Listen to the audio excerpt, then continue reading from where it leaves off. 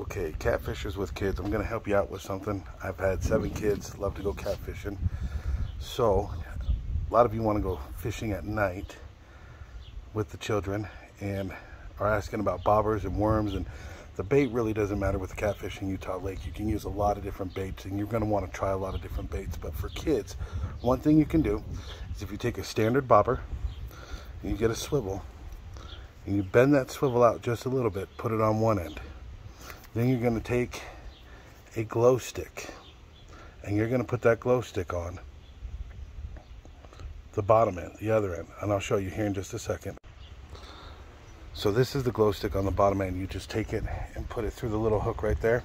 After it's all broken apart and it's all lightened for the kids and everything is groovy, then you get their pole casted out, and what you actually do is where the line is here on the pole, you're going to take this bobber and you're going to slip it over the line.